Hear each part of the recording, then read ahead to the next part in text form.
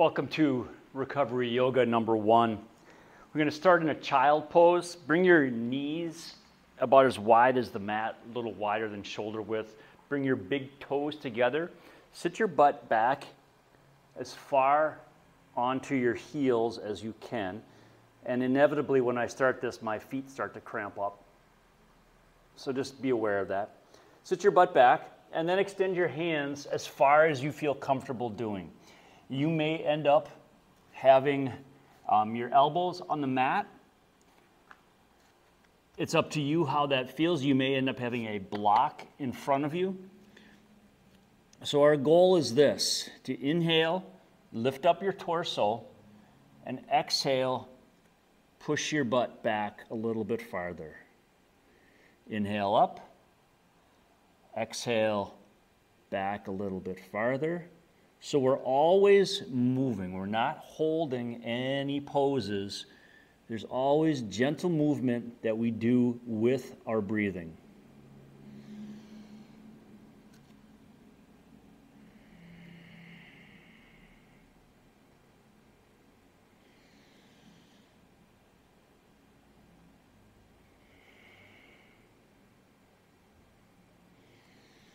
Inhale up and exhale back. Okay. Do this for a little bit.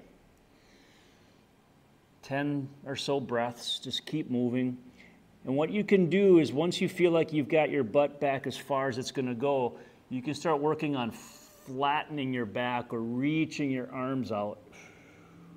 But again, inhaling into your belly, exhaling, reaching and flattening your back. My hips are actually coming up so that my back is getting flatter.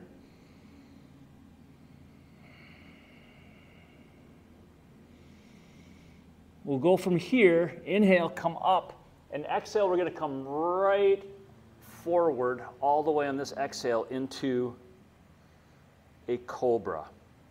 Now, if a cobra is too much for you, you can always come down onto your elbows into a sphinx pose where your elbows are underneath your shoulders and your hands are in front of you. When we're here, the concept is the same. The inhale is to relax your head and neck. The exhale is to lift and extend as if somebody was pulling on your ears.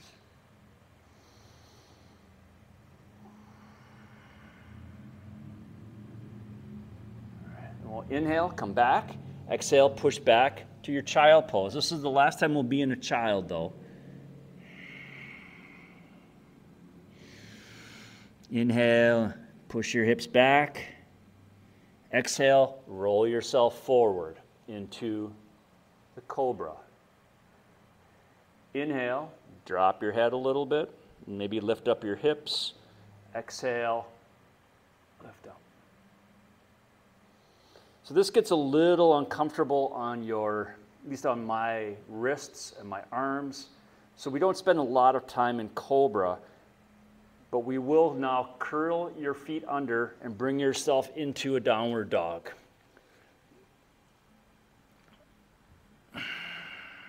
In downward dog, the inhale is to come up on your tiptoes, and I'll turn sideways so you can see what's going on here. Come up on your tiptoes. Exhale, push one heel down at a time. Inhale, tiptoes. Exhale, other heel down.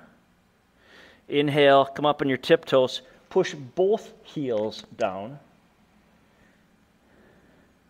Inhale, tiptoes.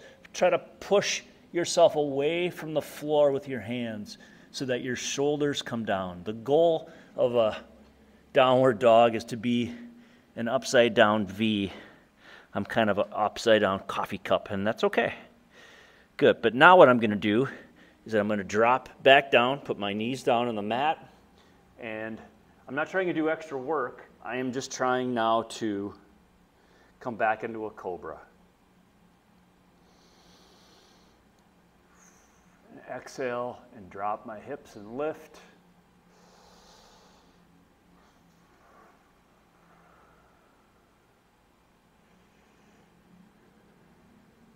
Good. Let's come onto our backs, and I am going to start sideways so you can see what I look like there, and then I'm going to come forward, because all we're going to do is a windshield wiper pose. Bring your feet out wide on the mat. Your knees are up. Your inhale is going to have the knees up. The exhale is dropping them over to the right side. When that happens, your left knee comes into your right ankle. Your shoulder blades stay on the mat. Inhale up, exhale over, and now your right knee comes to your left ankle. All right, so if I'm coming sideways, feet are wide, inhale, and the exhale, dropping my knees one way. Notice my hands are still on the mat, my shoulder blades are on the mat. So these are windshield wipers. I wonder what they called these back in the day when there were not cars to have windshield wipers on.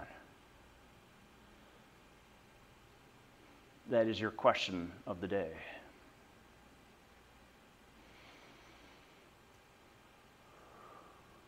Just keep flipping your knees back and forth.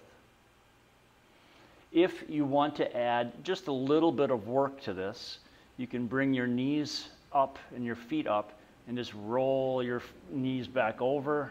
This becomes a little bit of core work. So you may not want to do this, but it also might be a nice little stretch at the end. But if you're just doing this for an easy recovery, just drop your knees over. The last pose is called cat pulling its tail. And I am going to start with my head forward so you can see at least, it's a really awkward pose for me to know how to cue. But you're going to start with your head in your arm like this. So I'm on my right side and I'm taking my right knee and bringing it down so that I'm almost rolling forward. All right, that's the key, is almost rolling forward.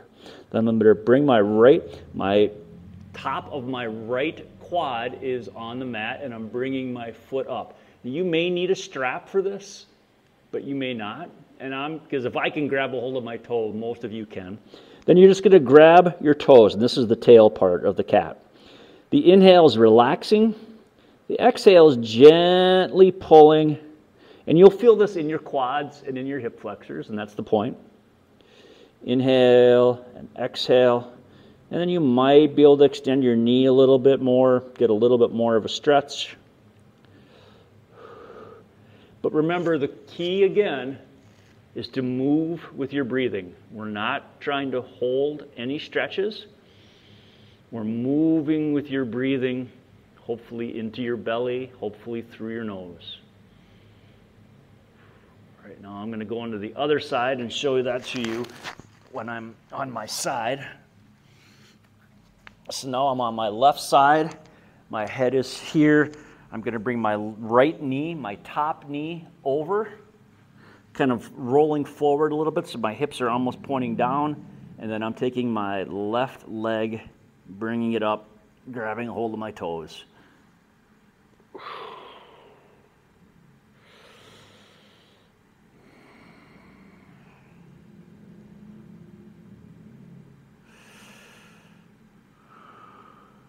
Good. Doing this, there's always going to be that element of learning the movements so that you understand how they should be feeling. But if you can do this 2-3 times a week after your long workouts, after your intense workouts, on your easy days, on your recovery days, this is great active recovery. Simply because you are trying to move with your breathing, stimulating your vagus nerve, trying to simply relax. Good. Right, we'll come into a seated position just to end in a yoga style. If you come here, just inhale and scoop up good energy. Bring your hands together. Exhale, bring the energy into yourself. And namaste. All right, that is recovery class number 1. Stay tuned for the rest of the recovery series. Thank you for joining us.